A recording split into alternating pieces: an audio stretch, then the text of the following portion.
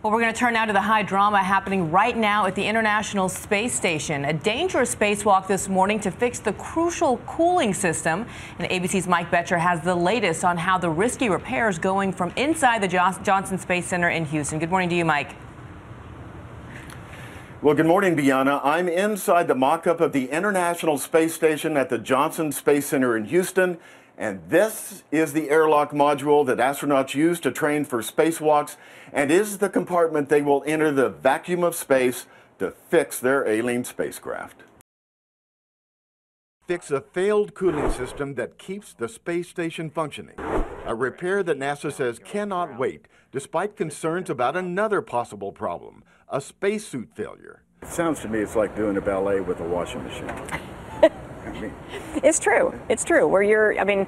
It's got to be really, really graceful.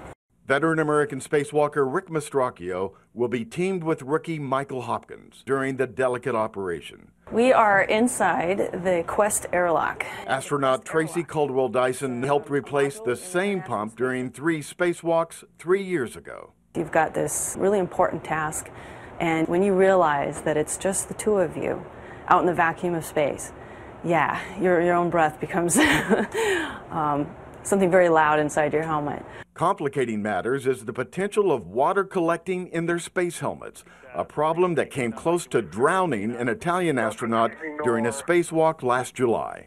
My head is really wet. NASA is not sure what is causing the problem, but in typical NASA fashion, engineers came up with 2 ingenious fixes: an absorbent pad placed inside the helmet and a 20-inch plastic tube that would allow spacewalkers to breathe air from the bottom of their suits. Spacewalks only look easy. The anticipation of knowing what it feels like to actually be outside in the vacuum space, to have nothing between you and the Earth but your visor.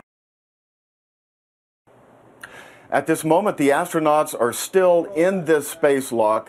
When they do walk, it could last up to 7 hours and is the first of possibly 3 walks to repair their station. Dan?